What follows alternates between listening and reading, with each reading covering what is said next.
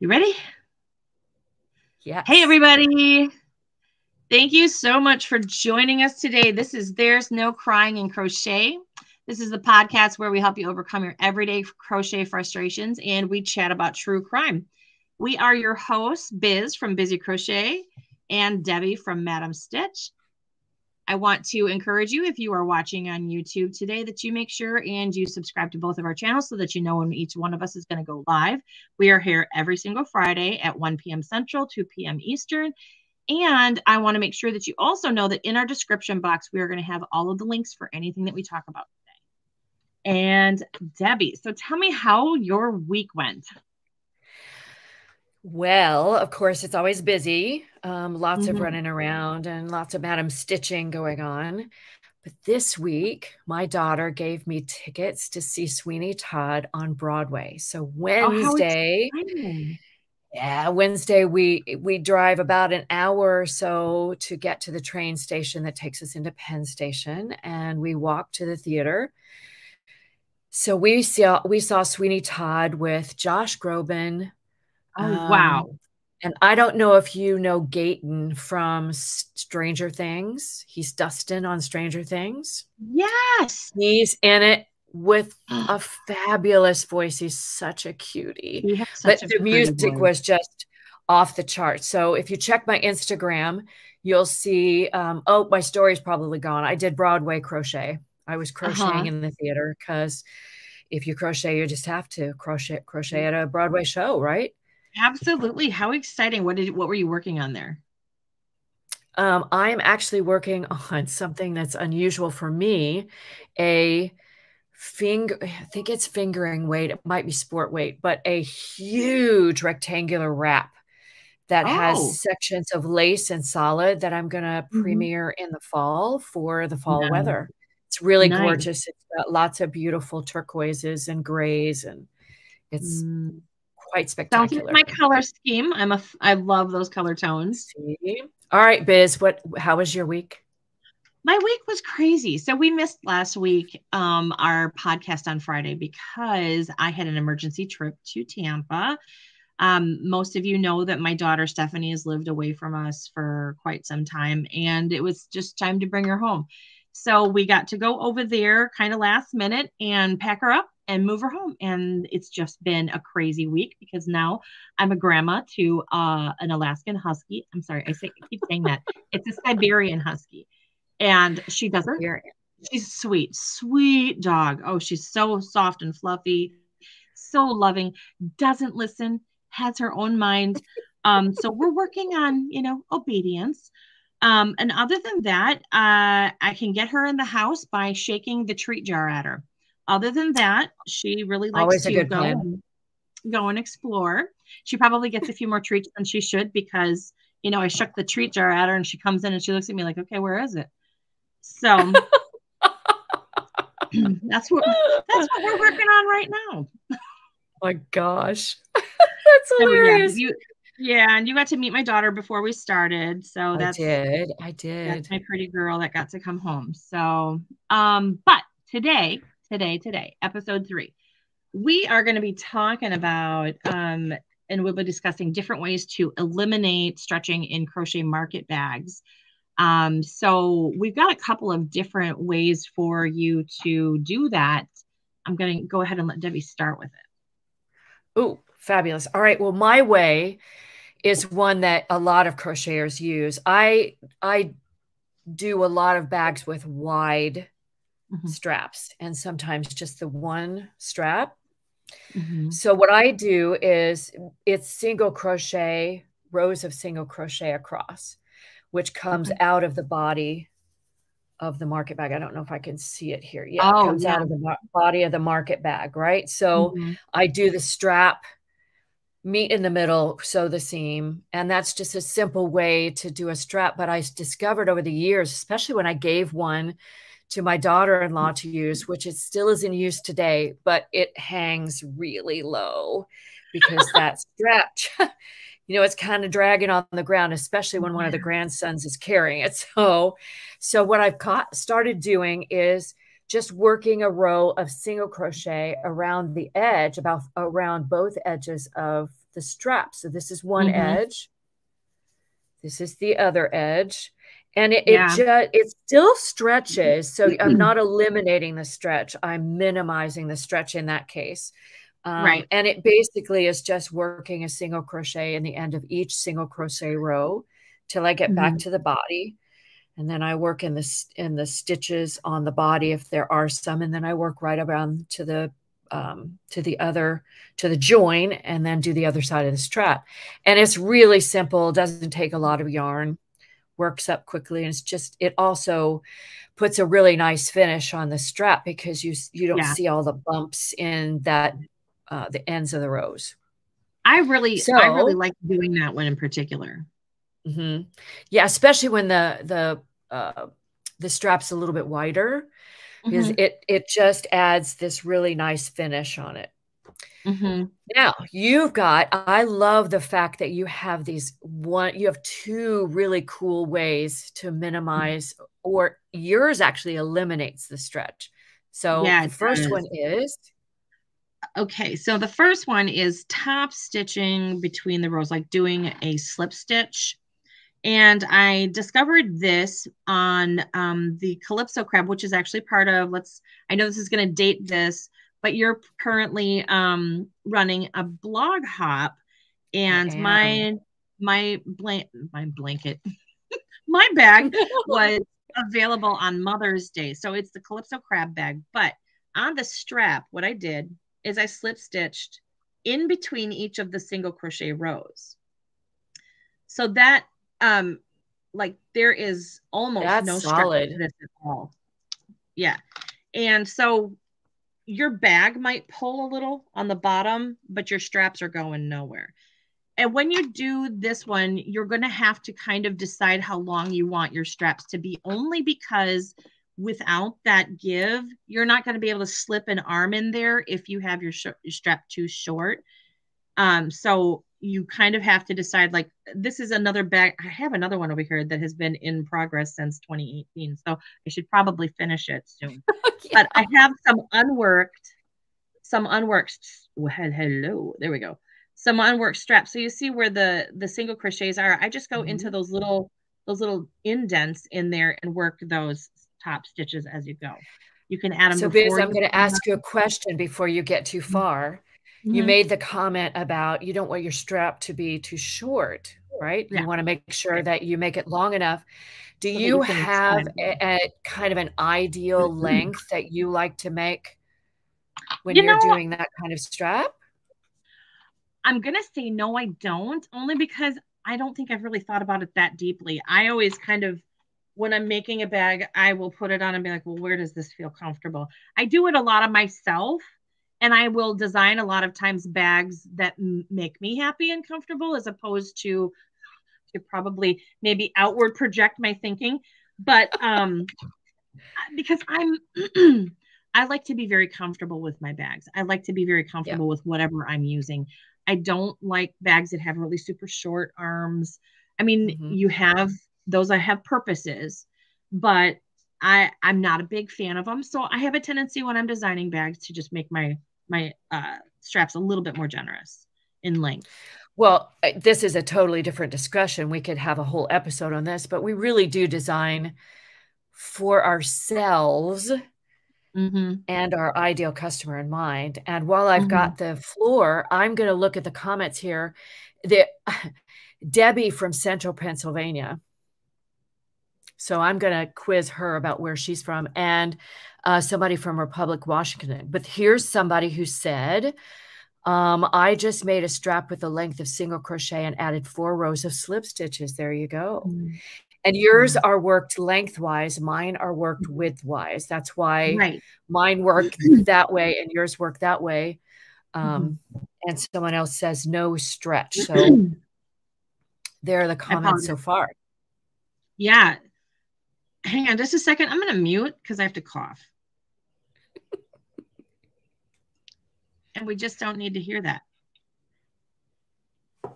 But Yeah, the other idea that I have is I'm actually working on a pattern for this, but using cotton cording where this stuff has zero stretch to it and it Mhm. creates a great deal of stability. So if you are looking to have a strap or even the bottom of a bag, this is something that you could very easily put in, say, when you're in either the bottom of something that's kind of square, like this one has a sort of squarish bottom. You could add it along this row right here Ooh. to create a really stable base. You could add it around the top of your bag to create a really stable top. And you could add it into your strap to keep it from moving anywhere. Uh, I'm working, like I said, I'm working on it just because.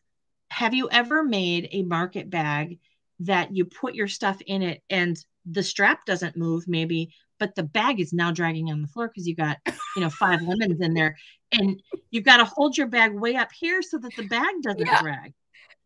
Yep. And I Yep. Been love, there, done I that. love using cotton market bags personally, but I forgot to do my little banner.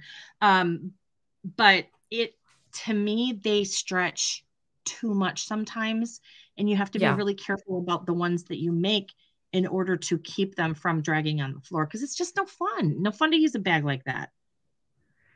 Well, I was telling you about before we started about a market bag that I had made for my daughter-in-law, and they use it for everything. It's a workhorse, but it has one of those Seagull Crochet widthwise straps, Mhm. and the boys use it for their video games. So think Oh, about putting all of the electronic equipment in a cotton market bag, and when they were shorter, man, it was like they had, this bag, this it was bright a green hobo bag. trash bag, right?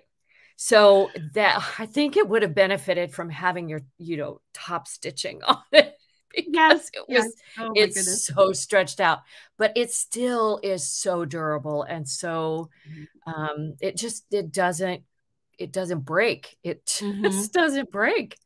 Those crochet bags just never. I mean, they're so they're versatile depending on how they're made, and they just Mhm. last forever. You can wash the daylights out of them. It's like Yeah. like a cotton dish rag. I, Yeah. I won't throw those away until they just are absolutely coming to pieces because they're so sturdy. They are. Oh, we have Let's see. yeah. That's some Stretch to the floor. I love it. Do let's you have see. any more tips for our viewers For about their not straps? stretching, I don't. I I don't. think that those are really good ones.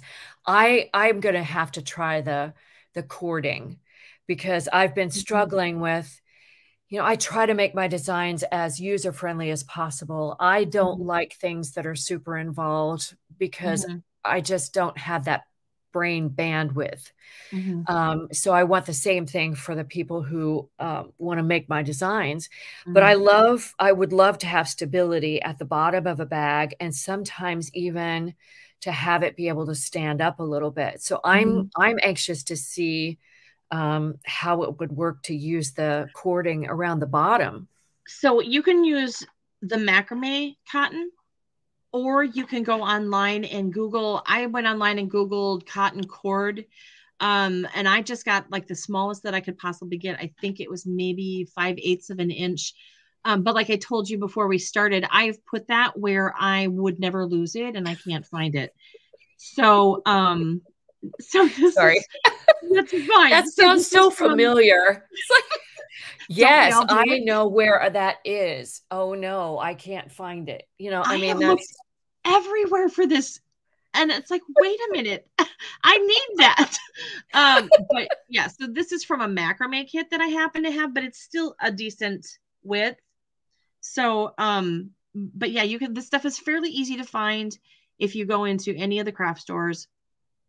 And then the other thing we had talked about before was just simply single crochet around it. You don't have to do anything super fancy with it to Yeah. hide it. You can have it exposed if you want. It's just a basic cream cotton color. Or if you are concerned about it showing, just make sure that you're using a large enough yarn and a large enough hook to do your single crochets. Mm-hmm. No, that sounds wonderful. So, yes. So today we are chitty chatting for true crime. We are going to do a TV chat about a new show for Debbie. And it's one that I've actually watched all of the seasons of. So I had to go back and watch the first episode so I knew what we were talking about. Because it's been so long. But it is on Peacock and it is called Buried in the Backyard. And it is a documentary style true crime show. And and I'm going to be honest, I completely forgot what was in the first episode. I just watched it and then I've blanked out about it. Well, make sure that I mean, I can't remember names to save my soul. So we're just going to talk in the abstract. Yes. I actually do remember it. It was about this woman who 30 years ago had gone to a town south of Seattle to find out what happened to her father because, right? So I remember he had come to visit them and all of a sudden just disappeared and she couldn't find him. He had a company in Alaska, moved it to Seattle, or maybe he left it there. I don't know anything about the business, but it was about finding out what happened to him at this house that he was living in, or his girlfriend was living in, was a rental. So they had a number of tenants move in and move out so that you couldn't track the owner. Yeah. So they had to go back and find this guy's girlfriend. And I couldn't believe, talk about a plot twist. I know. Right? You think it's the girlfriend or you think it's the girlfriend's mother because they live together. Yeah. And the way that they told the story, it kind of kept you questioning a few different people. Right. Well, I would get to halfway through the show and I think, well, the mother did it. So what else are we going to talk about? Yeah. But she didn't. No. I'm not giving away anything, but yes. It ended up being her son. And then they convicted the daughter, the girlfriend of the guy that got murdered, because she actually put the idea in her brother's head because he just killed his girlfriend. Like, oh, it was his wife. He had just killed his wife and he was like super out there. He was like, yeah, I killed her and I shot her and I did all this and oh, okay. And he had just gotten out of prison or something. Well, in all fairness, he had already served his time for that crime, right? So they couldn't convict him again for that one. So he can talk freely about, oh, yeah, I did that one. And I thought it was interesting that the detective goes, you know, my experience tells me that when a person has killed someone, they're okay with killing again. It's much easier to kill again, for sure. Yeah. So, yeah, it's messed up. People are messed up. Why do we watch these shows? Because it makes us feel sane, correct? Is it the reason? That's probably why.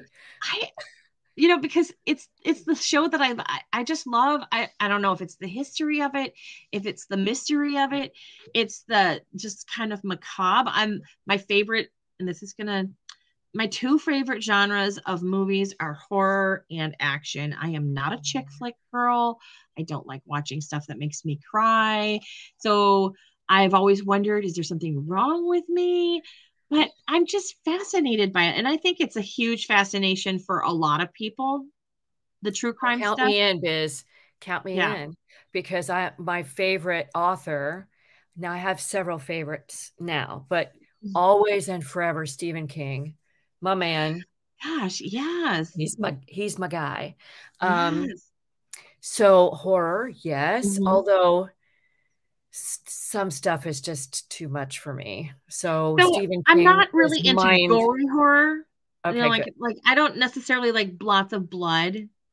I really like psychological horror. Oh, yes. Okay, good. Because that's what Stephen King does best. Yes. It's in your head. Yes, he does. And so, yeah, shortly after my husband and I got married, he made me stop reading Stephen King because I was having nightmares. And I honestly have Oh not no. read, I haven't read Stephen King in 30 years. So, but I read a lot of them before he made me quit. So, have you noticed how any of the new Stephen King stories that they're making into movies are actually good? Not like back when they were doing Christine and Carrie and all of those where they were like they had that cheese factor to them. Now Yeah, they're actually really good. they are really good. His books went through a transformation because he was almost killed in a hit and run Oh, accident. And really? it messed with his mind. So he did some Okay. really weird books. I couldn't read those books, but he's starting to get his mojo back, Okay. um, and they're they're great stories. They Yeah. just make you think. It's fabulous. So like So you've got Gerald's Game. I'm sorry, go ahead. no, go ahead. I was going to say Gerald's Game they did on Netflix. That was the first one that I ran across that I felt was an actual decent adaptation of the story into an actual movie. Because Mhm. before that, even like, you know, um, oh God, Pet Cemetery, that's the one. Oh It gosh. was it was okay, but it wasn't as good as the book. I couldn't read Pet Cemetery just because Oh. it's pets. I could read Cujo, but I couldn't read Pet Cemetery. Yeah. I did try to watch the mini series, and I can't remember. I think it might have been on Hulu of his book 1963, which Okay. is, oh my gosh, I Biz. haven't seen that. Okay, we're off of our TV show, but you need We to are. read this book. It's about um, Kennedy being assassinated. Okay. And this guy finds a portal in a diner in the present day that takes him back to 1958 every time he goes back. Oh And wow. he has to live in the past to get up to 1963. And his main goal in life is to prevent the assassination of JFK. But he Wow. doesn't get all the way there every time. So he has to keep going back. In the past, he Wow. ages the number of years he's been in the past. In the present, he doesn't age at all because in reality, he hasn't been gone. So Oh, he's growing. Oh, oh my gosh, it's crazy. it And at sounds really good. the ending is amazing. Did you watch The Stand, the Yes, I read the miniseries? book. Yep, What did I you think of did. the miniseries? I'm always more a fan of the book than I am the TV version because they Yeah, have to take too many liberties. I agree. I think the way that they portrayed the and I can't remember what it's called, but the sickness, the illness that everybody ended up with Mm-hmm. was so much better written in the book. It was Yeah. so much better. Like it was vivid and I don't know what they were doing, but it wasn't as good as what he wrote. But the one that I just watched yesterday is called Cell, and it's got John Cusack in it, and it is Tell. available, I believe, on Peacock, possibly Prime. But it's CELL. yeah, and it's based off of a Stephen King. So they may have like changed the title to not match his story, but it's about how cell phones, there's a sound that gets transmitted through cell Oh, phones and yeah, yeah, yeah. messes with everybody. Mhm. Very good. I thought it was very good. Did you The read the book? adaptation. I didn't read the book. And like I said, I haven't read any Stephen King, but I thought I always I will watch a Stephen King adaptation on film and kind of decide whether or not I would want to read the book based on how well they did with the so somebody who hasn't read it, I thought they did really, really well. It was an engaging story. However, I can't assess it fully because I didn't read the story. I tried to read it, and Mm-hmm. it's one of the few books that I actually put aside.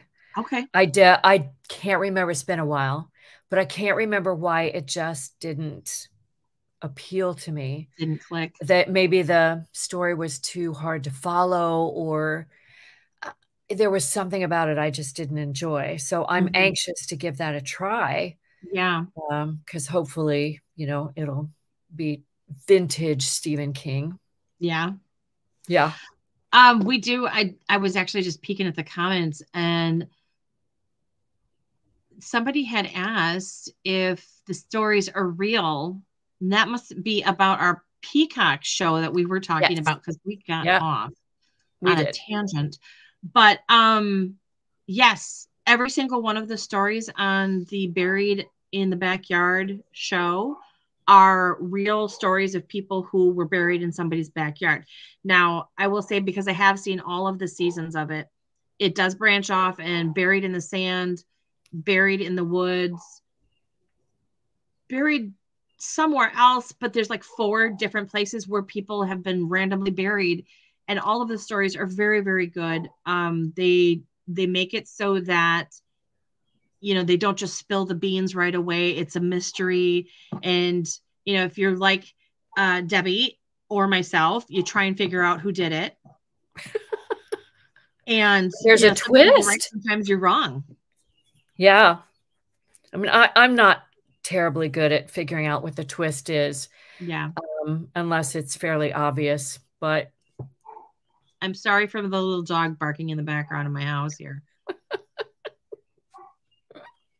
It's okay. Hey, Frank. Sometimes it gets there to be quiet. But yeah, so I would highly recommend that. And I would recommend, if you haven't, maybe the show would be more interesting than the book itself. I would try Cell. Sure. When in one of your free, super relaxed moments when you're not doing anything, right? Yeah. Well, the other caveat is it has to be something my husband will watch too. Oh, okay. Although I did watch Buried in the Backyard by myself. I just caught a moment, because I don't know if he would enjoy, why are we looking at people's bones? I don't understand. That's why I watch this stuff in the afternoon, because my husband has decided that I'm doing research to try and figure out how to kill him. And I'm like, I don't have enough strength, energy, or desire to do any of that. That's awesome. I just like finding out about other people. And, and maybe it is a little macabre, but oh well, I'm going to get over it. I went to see Sweeney Todd on Broadway. Talk about macabre. Oh, my Lord. Yeah. Everybody dies at the end. It's like, oh, well, this was an upper yay. Did you see the Johnny Depp movie version? No, I'm sorry, Biz. I'm a musical snob. And that's all I'm going to say. No. It's okay. I've only ever made it through part of it, and it's almost like as soon as they start singing, they go, "Oh, I gotta go." Just can't do it. Well, Sweeney Todd it's actually performed both on musical theater stages and opera stages, because really? The singing is that difficult. Mm-hmm. So you really need singers who have chops. You can't. Mm-hmm. And when I saw that Johnny Depp was cast as Sweeney Todd, the first thought was, oh, that music. Oh, please. Oh, that's just, I like Johnny Depp. Yeah. But, ooh. Not everybody belongs in everything. No, really not. So, but I'm glad to hear that Josh Groban did it, because I bet he did an amazing job. I had my doubts, because I don't necessarily enjoy him as a pop singer. No. But he was fantastic. He was, you could tell that he had trained and worked really hard and was spot on. Oh my gosh, he was just, it was so good. Yeah, that's good. That's good. Well, at least it was worth your time going, right? I haven't seen one yet that wasn't worth my time. I haven't been to theater in so many years. I mean, years. So hopefully I'll get to go again. You should do that. I think we have true crimed ourselves into a circle here, We have. Biz. We have. Definitely. So we'll have to decide what our next one is going to be. So cotton cord is more than just tying up your victims. You can use it for the bags you put over their heads too. So. Okay, so where's the banner for that one? Because I would love to see somebody get to this point. You can. Oh my God! I don't have one. I should make one real quick. You should. And I'm going to talk about what we're going to talk about next time. Yes. We are going to, next Friday, we're going to talk about how to stay motivated when you have a large project, how to avoid that, that squirrel distraction where, oh, you see a shiny new project and you want to work on it. So you put stuff aside and now your work in progress basket is yay high. So we're going to talk about ways to stay engaged with that large project or just any project. Yes. Where's the banner, Biz? Right there. Cotton cord is for more than just tying up your victims. All right. Oh, I think that might have to be the end of this podcast. Today. All right. Oh, Lordy. Okay, so I hope everybody got some good information from today. If you have any questions, absolutely make sure that you leave a chat or a comment. We will get back to you.